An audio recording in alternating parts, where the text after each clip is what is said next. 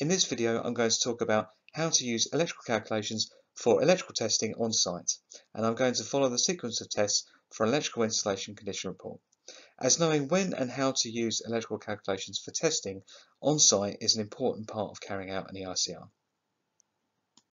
So the first test is the continuity of protective conductors. It is necessary to measure either the R1 plus R2 or R2 to confirm the continuity of CPC and to ensure that the impedance of the circuit is sufficiently low so that the current that may flow under fault conditions is high enough to operate the protective device within the disconnection time. When carrying out an initial design, the R1 plus R2 is calculated by multiplying the length of the circuit by tabulated values for R1 plus R2 per metre and a multiplier of 1.2 to allow for the difference in operating temperature. There is a video on my channel for calculating circuit length for resistance, and I will put a link at the end of this video. Even though it's necessary to measure the R1 plus R2 during electrical testing, it can be useful to know how to calculate it. For example, if you find that the impedance is too high to comply with the disconnection time, one possible solution would be to reduce the length of the circuit. So it's useful to know how to calculate the maximum circuit length to limit the impedance of the circuit.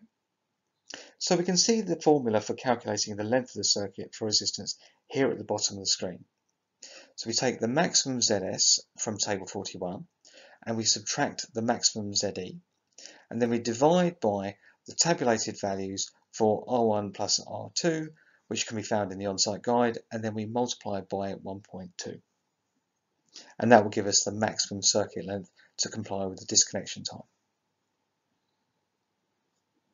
Later in this video, I will talk about calculating ZS, which I'm sure you know is done by measuring R1 plus R2 and adding the measured values for ZE. However, while we're talking about R1 plus R2, I think it's important to note that while we can calculate the ZS from the measured values for R1, R2, the opposite is not true, and it's not possible to accurately calculate the R1 plus R2 from the measured ZS. The reason for this is that when the installation is energized, the protective bonding conductors will be connected and parallel paths may exist, which can affect the accuracy of the measured ZS.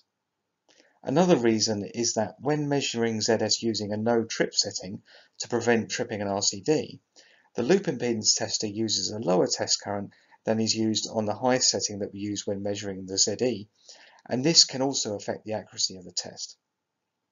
Measuring ZS is still particularly important, especially on socket circuits where there may be spurs taken from the circuit. As well as the individual CPCs for the circuits, BS 7671 requires that continuity is checked on all protective conductors, including the earthing conductor, protective bonding conductors, and supplementary bonding conductors. The resistance between simultaneously accessible conductive parts must comply with the following formula. So that is the resistance being less than 50 volts divided by IA. Now IA is the minimum current required to operate the protective device within the disconnection time, and that can be found from the time curve charts. Where protection is by an RCD, the equation would become 50 volts divided by I delta N. So for a 30 milliamp RCD, it would be 50 divided by 30. This is done to limit the touch voltage. So the next test is the continuity of ring vinyl circuit conductors. As with the continuity of CPC for a radial circuit, the resistances are measured during an EICR. However, it is useful to be able to calculate them to check the results.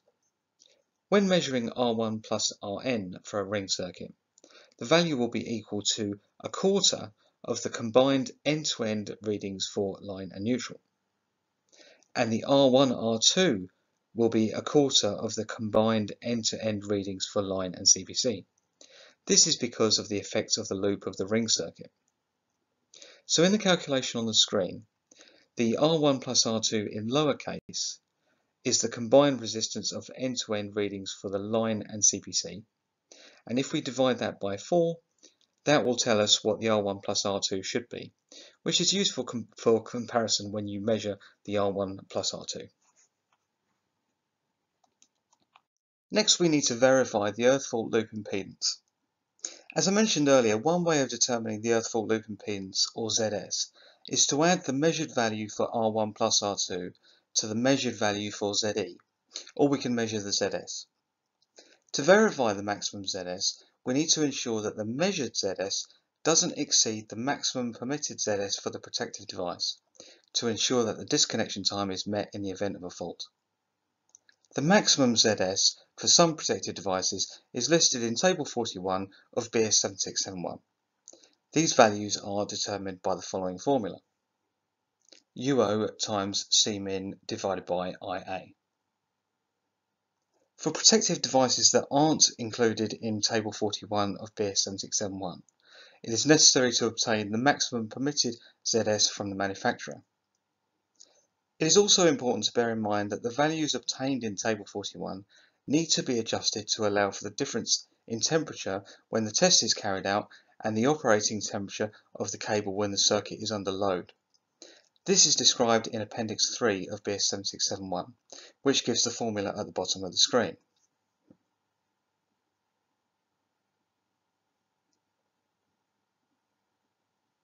So compliance is achieved when the measured ZS is less than 0.8 times UO times Cmin divided by IA. So in other words, the values from Table 41 minus 20%.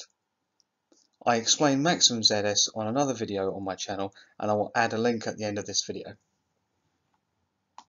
So we need to measure the ZE and the PFC at the origin of the installation. Also, if the consumer unit is not connected to the origin of the installation and is fed by a distribution circuit, we need to record the ZDB and the PFC at the consumer unit. On an EICR, the prospective fault current is the greater of the fault current or the short circuit current, which is typically the short circuit current. So when recording PFC, I recommend measuring between both line and earth and line and neutral, and then ensuring that the braking capacity of protected devices within the installation are sufficient. So on the slide, we can see the formula for the fault current, which is UO divided by ZE. Or if the consumer unit is fed by a distribution circuit, it would be UO divided by ZDB. So ZDB being the ZS for the distribution circuit. And then the formula for short circuit current is UO divided by ZSC, which is line to neutral. So additional protection is provided by 30 mA RCD.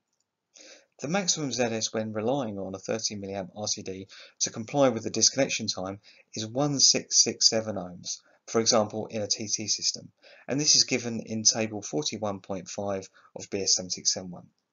Now it's important to remember that RCDs protect against fault current, however it's the MCB or overcurrent protected device that protects against short circuit current.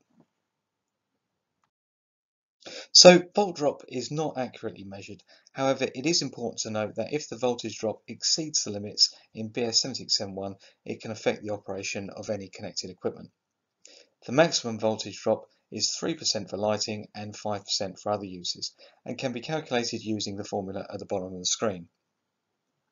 Please note that for cable sizes greater than 16 mm, it will be necessary to use the value for millivolts